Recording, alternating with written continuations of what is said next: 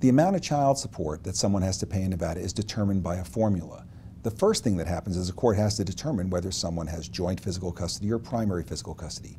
Once a spouse is ordered to pay support, it's normally based on a percentage of their gross monthly income. 18% for one child, 25% for two children, 29% for three children, and it goes up 2% for each additional child.